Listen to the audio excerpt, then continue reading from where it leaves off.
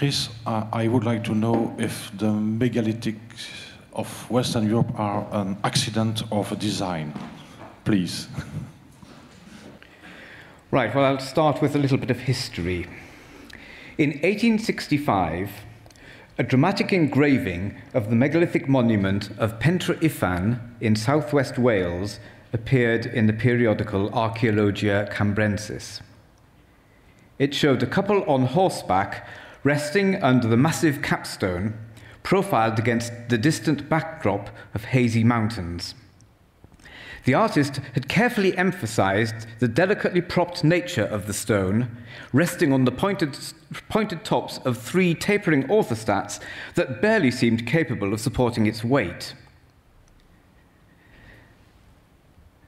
7 years later, a similar image was reproduced in rude stone monuments in all countries, written by the architect James Ferguson.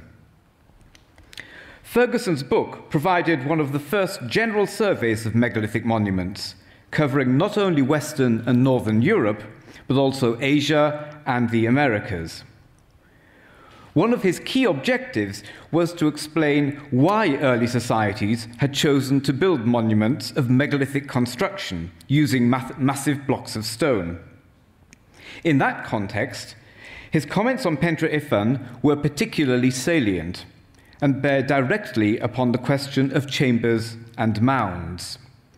For, he observed, and you see the quotation here, men do not raise such masses and poise them on their points for the sake of hiding them again.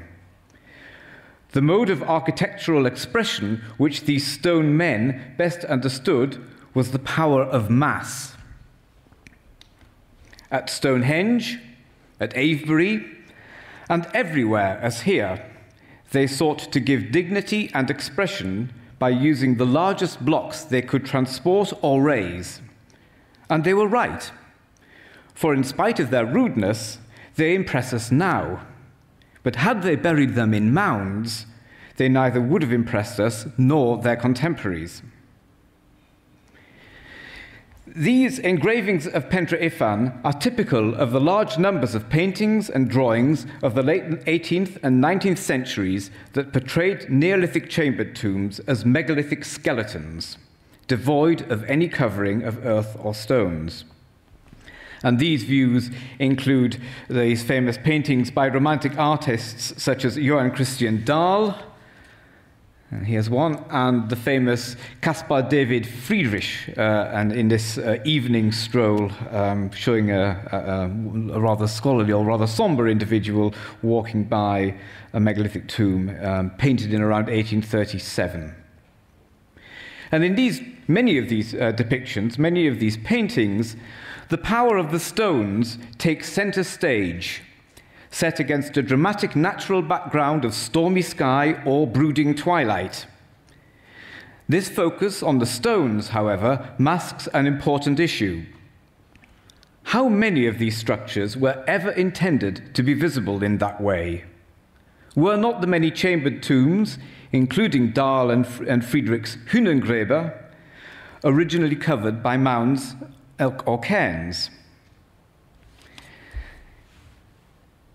In Britain, it was the publication of the first English edition of Warsaw's Primeval Antiquities of Denmark in 1849 that appears to have sparked the debate.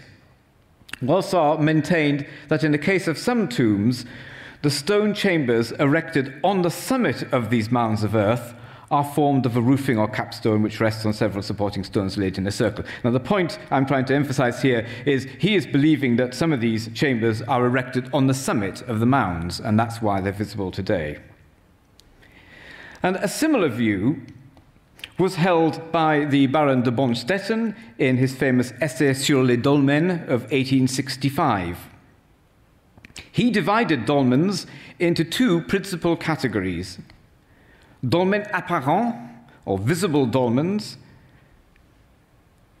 and dolmens couverts d'un tumulus en terre ou en cailloux, dolmens covered by a mound of earth or stones. And Bonstetten argued that dolmens apparents are not megalithic structures that have lost their mounds. He held that no process can reasonably be envisaged that would have led to the removal of those mounds if originally they had existed. So he's arguing that in most cases where you get a dolmen without a mound, that's the way it was originally built. In France, this interpretation was opposed by authors such as Louis Gall and Alfred Fouquet. Louis Gall in 1853 maintaining that all the dolmens of the Morbihan originally were covered by mounds, and Alfred Fouquet in the same year also maintaining something similar, but in fact distinguishing between mounds in the interior, which were, let me get this the right way around. Gall believed that all these structures, all these megalithic structures, had originally been covered by mounds, whereas Fouquet argued that only those of the interior of Morbihan had originally been covered by mounds, and those of the coast had been freestanding. And this debate went on. In France, it was largely settled by 1899, when Cartaillac was writing as if the debate were settled, affirming that these monuments were originally furnished with a covering of pebbles, stones, or earth, and buried beneath a mound of greater or lesser height. He contrasted this original design with the condition to which many megalithic chambered tombs had ultimately been reduced. Over time, he said, the monument has become degraded and the covering has disappeared. The blocks have been exposed, and the chamber, which has been emptied, is itself often ruinous. So that's the debate in France. In Britain, too, advocates of universal covering mounds eventually won out.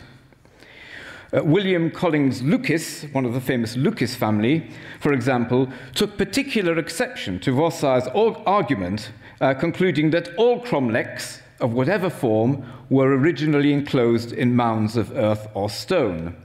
And he went on to say there is no such thing as a cromlech per se, that these apparent exposed chambers were all originally covered by mounds, by tumuli or cairns of some sort.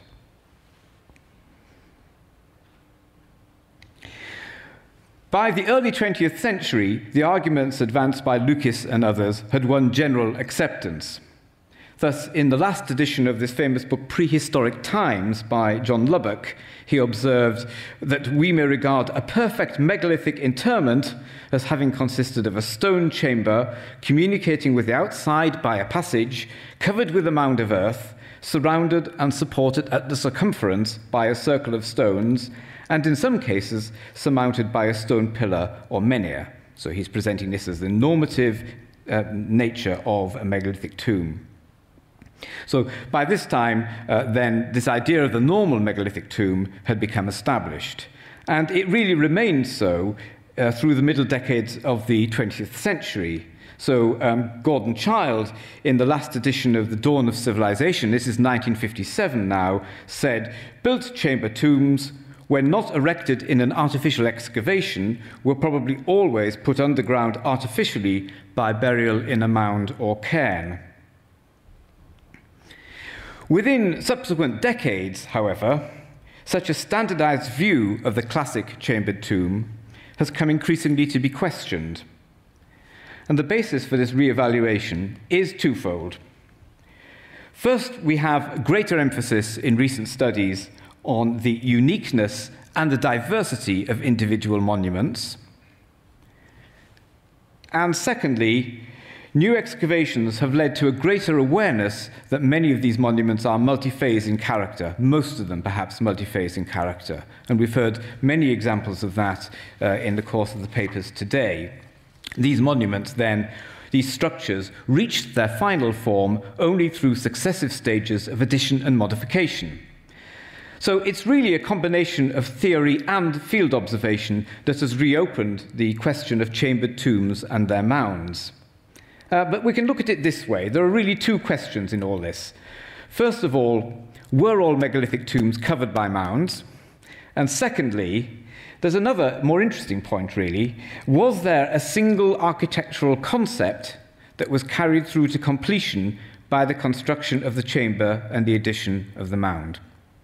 I mean, were they always setting out to construct a burial chamber with a chamber covered by a mound, and only when it was complete, for example, would they have thought of burying people within this chamber? Is that really what we're talking about? Now, to address this, I'll cover some sites in Britain and Ireland. And first of all, I want to go back to the well-rehearsed example of Pentre Ifan. This is the megalithic chamber that we saw in the first engraving, and this is a chamber that was at the heart of those 19th century debates that I was describing. Now, James Ferguson, in 1872, had remarked the complete absence of side walls. In his view, this site in such a remote location, it was unlikely in this kind of remote location that local farmers had removed the cairn to take materials for buildings or for field walls. He thought it was unlikely that the cairn had been robbed away by local farmers. However, that argument, Ferguson's argument, was dismissed by one contemporary as unqualified nonsense. But even so, it wasn't really until the 1930s that unequivocal evidence for an enclosing cairn, or at least a platform, was discovered. And this is the excavations undertaken by Grimes back in 1936-37, which revealed the outline, at least of the base, of an elongated structure extending back over 30 meters from the chamber. And you can see it here. So there is the chamber, there is this facade, this concave facade, and here is the outline of the cairn, which Grimes discovered in 1936 to 37. A number of interpretations have been nonetheless proposed. It's not a simple story here. One suggestion would have it that this is what we should imagine there to have been, that the cairn rose right to the, not quite to the upper surface of the capstone, but at least to its lower edge, so that the very impressive capstone, and remember, Ferguson argued that why make such an impressive capstone if you're simply going to hide it straight away? So this reconstruction attempts to compromise a little by suggesting that the capstone would still have been visible. There are also other suggestions. Was the mound much lower than that and just a platform around the base of the chamber? Were the chamber and forecourt originally freestanding and the mound added later? Or indeed, did it cover the capstone altogether? There are all sorts of possible interpretations here. It's very difficult to know which of them is correct. One interesting piece of observation, really, that goes back to the 1970s and has been remarked upon again more recently, is that in this case, the big capstone appears to have been dug out of a pit on the site. And so, in fact, the construction of this monument consisted of digging a natural boulder out and propping it on those stones.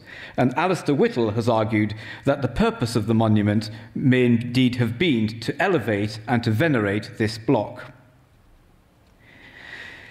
Okay, well, the absence of an original covering mound, the argument we've just been rehearsing, has been argued for a number of sites, a number of other sites in Britain and Ireland. And in Ireland, the Carrowmore tombs are a case in point. These survive as small megalithic chambers surrounded by circular boulder curbs. There's little evidence that the space between curb and chamber was ever occupied by a substantial cairn. And this argument is particularly clear in the case of excavated examples such as Carrowmore 27. So this is a quote from Göran Burenhult saying that he thinks in this case one is forced to conclude that there was never a covering cairn. Here you have the chamber, here is the boulder curb. And that may indeed apply to other tombs as well. So when you find a tomb such as Pulnabrone in the eroded karst landscape of the Burren, there are traces of a surrounding cairn. That's what you can see here at the base. But whether these ever rose to cover the capstone or were merely low platforms, just as we've suggested for Pentre Ifan, remains open to question. And then there are other examples. There are this class of Irish tombs called wedge tombs, where Billy O'Brien has suggested again, has challenged this idea that we must believe that they were covered by mounds of earth or turf or stones. And he says, as you see here, some wedge tombs in Ireland are covered by mounds. However, many have no trace of a covering mound, including the majority of those in one region of Ireland, of Munster. And the absence of a covering mound, going right back to this 19th century debate, is often explained in terms of natural erosion or deliberate robbing. However, there is genuine doubt as to whether many of these sites were ever covered. Now, in many of the cases I've just listed, there is doubt rather than certainty. The degree to which an original mound or cairn may have been destroyed by human or natural processes is difficult to determine. What's beyond question, however, is that many chambered tombs will have passed through a freestanding phase before the mound or cairn was added. So this is a question of deconstructing the constructional process. How long that freestanding phase persisted and what other activities may have occurred during it deserve more careful consideration than they have hitherto received. And one option, indeed, is that in some cases covering mounds were added as acts of closure after burial activity had ceased. And of course there are cases, as at Cairns, where the final mound does in fact close off all access to the chambers. However, I wouldn't want to get this argument taken too far because, so clearly, in some cases, such as this is Long, many other of these examples which have corbel vaulted coverings, it's difficult to see how they could have been built to be structurally sound without the cairn being built simultaneously with the chamber. So I'm not trying to come over with some new general view, not at all. What I'm just saying is we need to observe more carefully. And indeed, in other cases, we can show, so here we have good evidence that mound and cairn, that chamber and cairn are simultaneous in construction. In other cases, we can show the opposite. One such is a megalithic tomb known as the Mound of the Hostages at Tara in Ireland. And there you see it. These are later, probably Iron Age structures, and this likewise. But this is the small passage tomb known as the Mound of the Hostages. Here, the passage grave is covered by a two-tier structure. So there is the passage grave here, passage tomb, and there is an inner cairn of stone marked with this solid line, and then there is a less well-defined outer covering of earth over the top. The chamber remained accessible and continued to receive new inhumations into the early Bronze Age, at which time individual burials were also inserted into the earthen mound. So burial activity inside the chamber and in the mound covering it went on into the Bronze Age. And in fact, I would argue that it's likely that the earthen mound was only added in the Bronze Age. What's interesting, however, going back to the Neolithic for a minute, against the outer face of the orthostats at Mound of the Hostages are three slab-built kists. There's that one there, and a second, and a third. Just to give you an idea of what these look like, that's an example of one. So these are against the outer faces of the orthostats. These kists contained cremated human remains that must have been deposited before the erection of the chamber. Sorry, let me start again. These contained cremated human remains that must have been deposited after the erection of the chamber. Clearly, the chamber comes first, the kists are built against it, the deposited cremated remains are put in position. But that must have been done before the cairn was added. So you have funerary activity happening in these kists at a period before there's any mound. So it's a freestanding chamber with funerary deposits in these kists around its perimeter. And radiocarbon dates and pottery suggest that funerary activity inside the chamber was happening at the same time. So what you have here is very good grounds for believing that at a freestanding early stage, this was receiving burials before anybody thought of adding a mound. So it implies then that the chamber at Mound of the Hostages was receiving human burials as a freestanding structure for an indeterminate but possibly extended period before the cairn was added. And I think this gives you my rather hazardous sequence. There is some pre-chamber activity as well at Tara, which may be the earliest activity, funerary activity on the site. The construction of the chamber and the kists comes second, probably. Then you have the cremated deposits being placed in the kists and the chamber, and only after that do you get the mound being added. And then finally, in that covering earthen mound, you get early Bronze Age burials. And the pattern suggested for Tara may have been relatively common. It may apply, for example, to Cotswold 7 tombs of southwestern Britain. Excavations at the site of Bilas Nap in around 1930 revealed that the stone-built cairn had had a covering of overlapping slabs laid like roof tiles, and a ridged configuration may be envisaged. So here are the fallen slabs which are thought to have been roof tiles, and this is what it may have looked like. And indeed, most, if not all, of these Cotswold 7 tombs may have been finished with a roof-like structure with a central ridge and sloping sides. Now, it's clear, nonetheless, that the construction of the chambers preceded the building of the cairn. And this is a sequence which Alistair Whittle has suggested for Ascot and the Witchwood. And in the first phase, you have the freestanding megalithic chambers before anything else is done. And it is thought that it is possible, or in fact, perhaps probable, that they were receiving human remains at the very earliest stage, just after they'd been built, and again before any mound or cairn was added. So, interment in a freestanding megalithic chamber could have been much more common than we often believe, even though in most cases those chambers were subsequently covered by a mound or cairn. The decoupling of chamber and cairn suggested by the evidence of these British and Irish examples is more than a mere constructional detail, because it goes to the very heart of what we consider a megalithic tomb to be. And examples extend to other areas of Europe. In Scandinavia, which I think Jørgen Westphal will be talking about tomorrow, Oscar Montelius recognized a category which he called freestanding dolmens, or freistehende dolmen, in his seminal work De Orient und Europa of 1899. And in support of this argument, he cites the chambered tomb of Herrestrup, where Bronze Age ship carvings on the capstone are argued to furnish evidence that the chamber was freestanding until a mound was added, probably during the Bronze Age.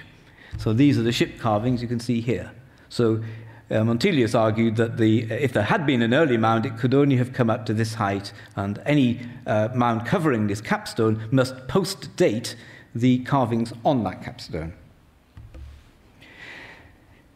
And there are a number of excavated examples in South Scandinavia that appear to have been freestanding to support that kind of idea, and to have been freestanding before the mound was added, one such being perhaps Terup in East Jutland.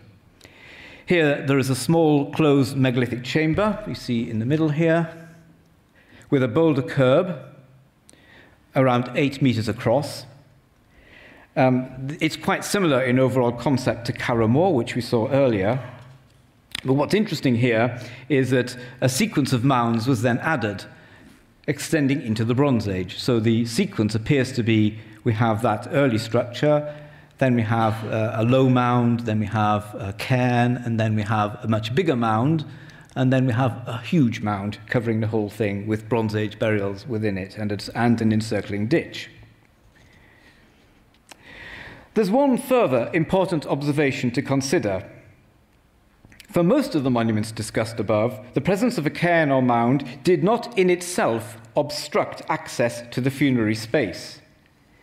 In other cases, however, the addition of the cairn was a definitive act of closure, preventing any further funerary deposition within the cist or chamber.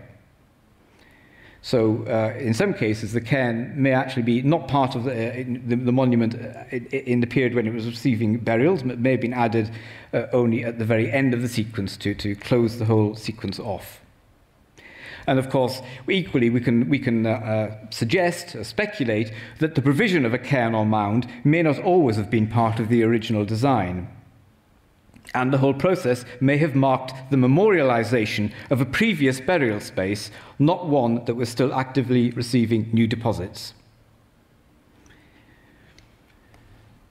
So, just to conclude then, studies of megalithic tombs frequently consider the burial chamber and its covering mound or cairn to be the product of a single unified design. Now, we may not believe that here, but it is often still implicit in much that is written and said.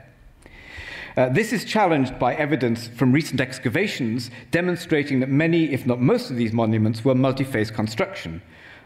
the result of successive modifications and additions. There is hence an inherent tension between the tomb as finished product and the multiple stages by which that product was achieved. To regard these structures as the intended culmination of a constructional sequence fails to account adequately for the dynamic character of their creation. Since the 19th century, the contention that all such tombs were once covered by mounds has been opposed by the view that some had been built as freestanding monuments. For certain categories of tombs, simultaneous construction of chamber and cairn would have been essential for their structural integrity. The remainder, however, would inevitably have passed through an initial mound-free stage. You'd build the chamber first, and that would be standing for an indefinite amount of time, until you then added the mound. And some of them may have been in use. They may not have waited for the mounds to be added before they were used for burial deposition. The addition of the mound, rather than marking a structure as ready for use, might sometimes indeed have been essentially an act of closure. At a number of sites, funerary activity can be shown to have begun before the chamber itself was erected, and in these cases, the erection of the megalithic chamber may mark only the formalization of pre-existing mortuary activity at that location. So we have a whole series of dynamic changes, possibly starting before any monument is built, with funerary activity on the spot. Then you get a chamber, and then you get the gradual elaboration, reworking of the chamber, addition of a cairn, mound, and so on and so forth. So this analysis underlines the importance of disentangling construction, funerary activity, and final form as separate, if interwoven elements, rather than parts of a single project design that was present from the outset. Thank you.